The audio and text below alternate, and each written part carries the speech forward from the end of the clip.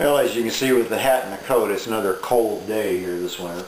I'm ready to take this thing out of the clamps now and give you an idea of also what I do here is when I have the leftover epoxy. Remember, we're starting making a clamp, so I've got one half of a big one done, and then I was able to finish up another two smaller ones now that I can add to my stack of clamps that I've been building with this boat. You can see the black I was using when I had some extra left over when I did the ring on the inside of the hull. So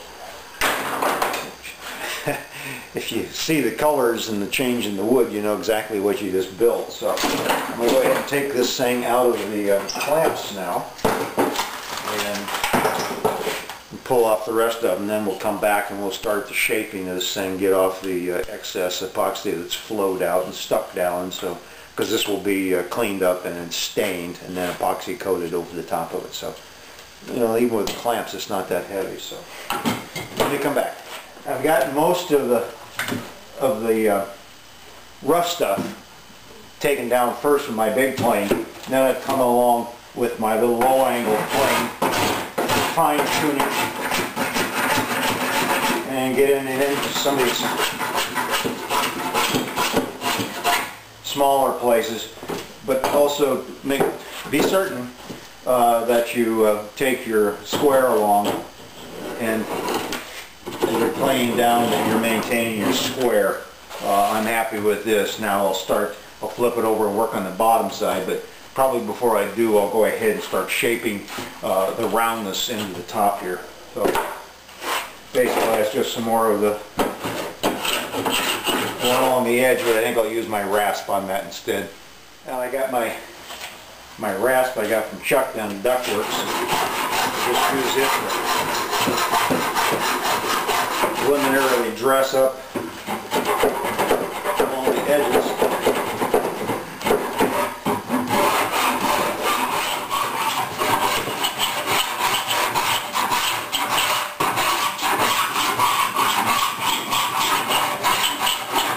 Just light and steady.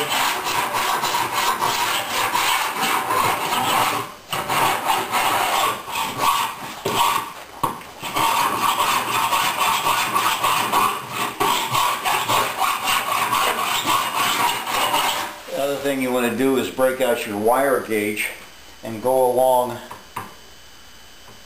and just see how smooth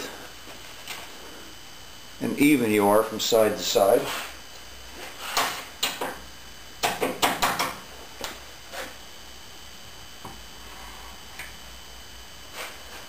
And then you can see down in here I got more of a bevel from my plane, so I need some more rasping down in there. So let me come back when I get a little bit more done. On the bottom side here, because of the curve, it almost makes it impossible for the planes to function along without the blade sticking out so far because of the arch. So try to keep the rasp flat, long strokes.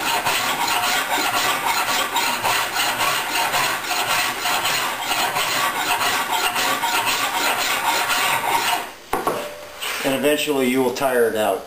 Another thing you want to do is to take your cabinet scraper out and scrape off all of those little bits of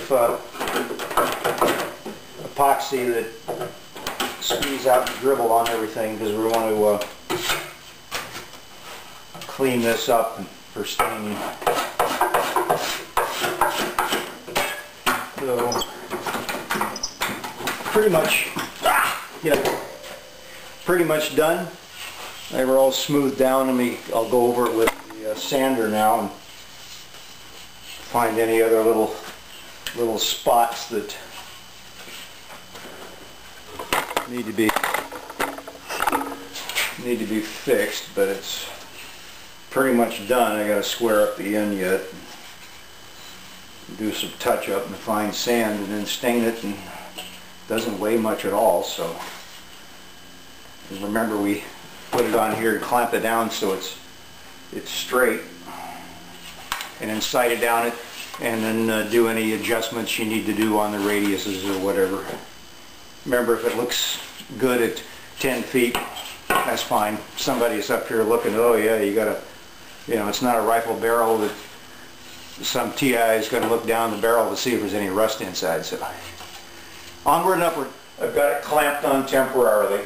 I'll probably go ahead, and it's late in the day, I'm going to go ahead and leave this up here, but I wanted to let you see how it is. It may seem like it has a lot of arc in it, but you want to be certain that when you get over to the gunnels you have some clearance and you're not dragging your knuckles over them if you have to make a quick turn. So, but if you have it down here like that, it can't go any farther than that, which may be a good thing too. So I'll debate about this until I actually drill the hole. But one of the things on the angle, on those spacers inside, you want to get the angle right so that when the tiller is down, get this bottom edge here on the inside of the tiller is pressed up tight against the rudder. Then it's, you're not going to have any wobbling. It's always going to be the same height. And then you, I got to adjust that too, kick it up if you need to. So until then, I've got the rudder or the tiller stained, and I've got the whole board through for the tiller and the rudder combination for when I paint the rudder. Now we're going to work on my Daggerboard, and that's my drawing. Doesn't take me much to build something. Okay, what I've done now is I've laid out all the pieces that I'm going to use, because you can't see it on this thing. I've got all my spacers and my distances back and thicknesses and things. And I've got them placed on here on the bottom piece, and I've used two pieces. There's no use in you know, I could have cut out another piece, but sometimes you don't have the grain growing, the grain going the right direction, and I wanted longitudinal, or the grain going up and down on the sheets of plywood. So I've got these two pieces for the full thickness, the full width, 4.5 cord of the Daggerboard for the center part. I've got them pin nailed down to a piece of board underneath that's clamped to the top of my workbench here, and I've used my level to make sure it's straight that way, and then it's flat this way all the way along. So I'm happy with that. So now I've got this piece I can go ahead and epoxy in place, and it's a little light on width, so I've got a couple pieces of narrower plywood, 1/4 inch plywood, that I'll fill in behind them. I'm not worried about this thing flexing because of the joint in the middle. There's going to be so many pieces epoxied on that it's going to be like one big brick. If you were concerned about that, I guess on this joint underneath the next layer of plywood here, you could put down a layer of glass and wet out the glass, and then put the plywood down on top of a layer of glass. Give you some more strength and maybe some sleep easier at night. So let me go ahead and start lathering some of this stuff, and we'll get back to it. This will be another one of those one coat thick coats that will spread out with the small teeth. This is once you have nice furrows, even furrows along, there's more than enough there to spread out, dry into the, soak into the wood, and then leave you a bond between layers. So we'll come back.